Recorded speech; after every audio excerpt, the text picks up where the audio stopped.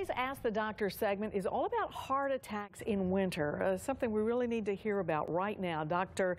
David Fieno from Shelby Baptist Medical Center here to join us. Give us your call, 741-9272. Before we get to our callers, I was just asking you, is there a connection with the holidays? And you say there really is. Absolutely, Janet. So during the holidays, we definitely see a higher incidence of cardiovascular disease. We see problems with people's blood pressure, chest pain, probably stress related. There's also even a term that cardiologists use called holiday heart syndrome, referring to more heart failure admissions in the hospital around this time. A lot of it's diet related, but certainly the stress factors and true de novo coronary disease, blockages of the arteries occur more frequently this time of year. So be aware of that and around your family. There is a great deal of stress going on. Let's go straight to some of our callers here. We have Linda from Birmingham. Linda, what's your question? What's happening when your heart takes off beating too hard? So the question that Linda is asking about is what happens when the heart is beating too hard. And cardiologists have a fancy word for this. This is palpitations. This is a subjective feeling that many times patients will say, my heart is beating out of my chest. There's a couple of things that are thought to happen, and it's different patient to patient. But in general, beats that occur too early cause an unusually long filling of the heart on the next heartbeat, meaning that the next heartbeat is significantly harder than the one that came before.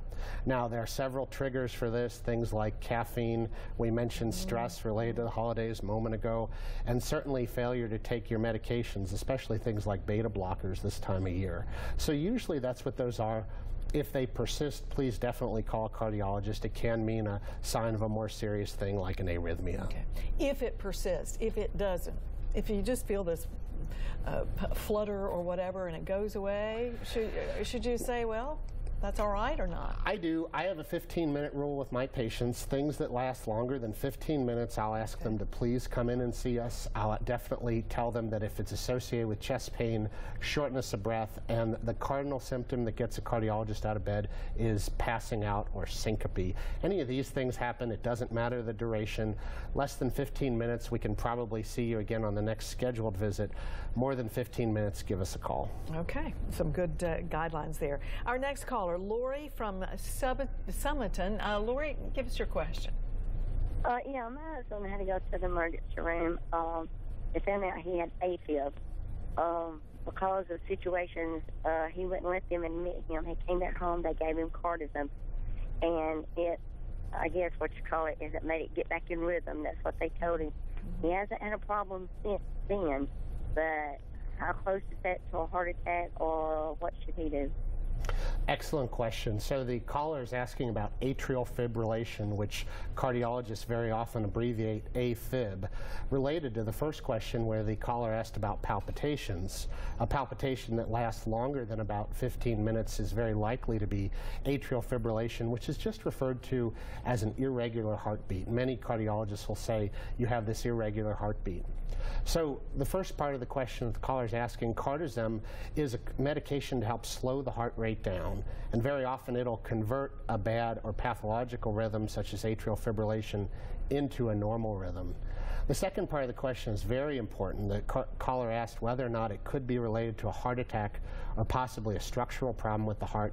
The answer is absolutely yes, and most cardiologists will definitely get additional testing for the heart, such as an echocardiogram or an ultrasound of the heart, as well as possibly a stress test or even a cardiac catheterization to try to investigate what might be the cause of the atrial fibrillation. There are 5 or 6 other things: thyroid, electrolytes, dietary intake, new onset heart failure, all of which can be associated with atrial fibrillation. My message being, it's great that you sought care with the emergency department. Definitely follow up with a cardiologist so we can wrap up that answer for you and your family. Okay. Dr. Fieno, thank you for being with us. Bottom line on all this, if you feel something funny, don't hesitate to call. They might tell you it's okay, but go ahead and call the doctor. Absolutely, Jen.